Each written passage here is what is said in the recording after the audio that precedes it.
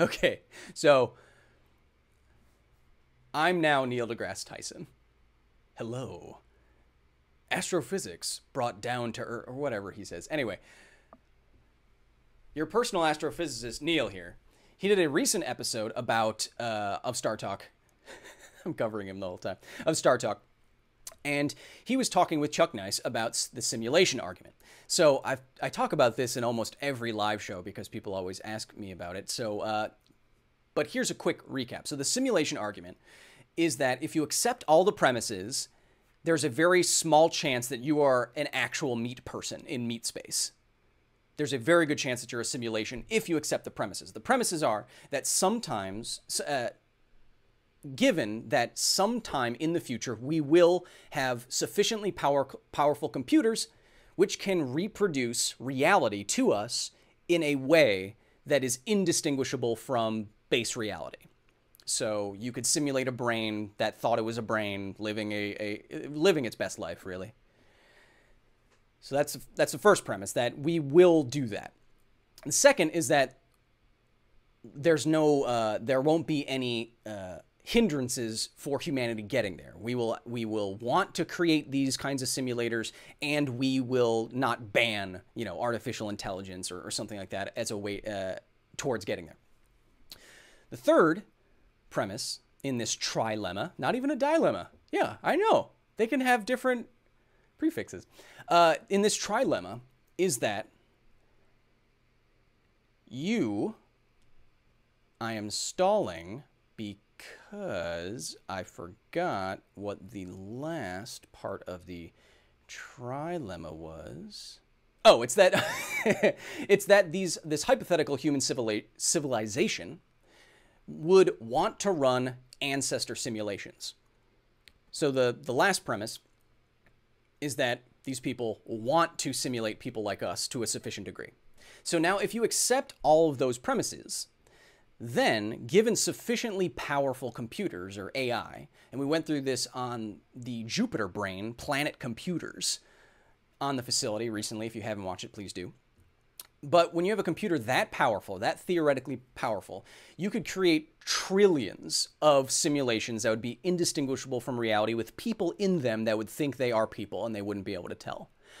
So, to close up our recap, if you can create trillions of quote-unquote ancestor simulations and it's indistinguishable from reality, you would not be able to tell, then the chances that you are in base reality right now, that you are in base reality out of the trillions of other virtual realities, are very small. You are probably a simulation then.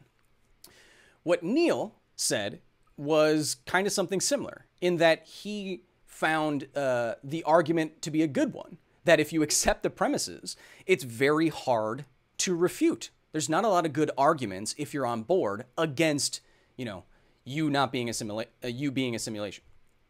But what he said, he went, but I came up with one. Or his friend thought of one. He's like, okay, I thought of one that actually makes our chances of being real better. And what he said was that the likelihood of us being simulated in this time are low. So he used an analogy for like movies. So there's not a whole lot of movies when we create media and we create, stories. We want to see how they play out.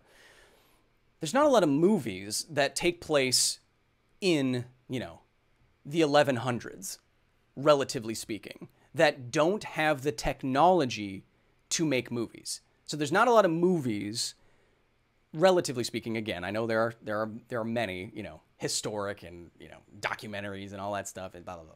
But there's not a whole lot of movies that take place in a time where you don't have the technology to make movies. So his argument, or his friend's argument, was that because we do not have this kind of ultimate simulation technology right now, and we're not living through this, then it's unlikely that we are a simulation. We are then probably on the road, or maybe, we are probably base reality, and we may or may not create simulators in the future. And, it might be too hard to simulate a simulator inside of a simulation. And this would put some brakes on this whole thing, and it makes your chances, 50%, which is chances Neil said he would take. It's interesting, but I think it falls kind of flat because I don't agree with you, Neil. Saying that right? I'm just saying. We got a badass over here. I'm just saying that you are assigning a perceived likelihood based on some arbitrary assumption. And I'm not saying it's a bad assumption. I'm just saying that who's to say that the ancestor, that our hyper-advanced civilization wouldn't want to simulate the human civilization as it is right now in 2020? Or what year is it? I can't even tell anymore. But who's to say that they wouldn't want to do that? Well, you can make an argument, you know, that they would or that they wouldn't, but at the end of the day, you have no idea what they would choose and why. So because that's not really knowable, or I don't think it's very likely that you'd know the right answer to that, then there's not a good reason why they couldn't simulate us at our time without simulators, and they want to see how that works or what happened. You know, that's possible. There's another problem, because once you accept the premises, you're kind of on board for this. And the other thing is that, again, there's a scale problem. When you have like a Jupiter brain, a planet-sized computer, something that could simulate all of human history in an instant, literally, you can have trillions or billions at least of possible realities.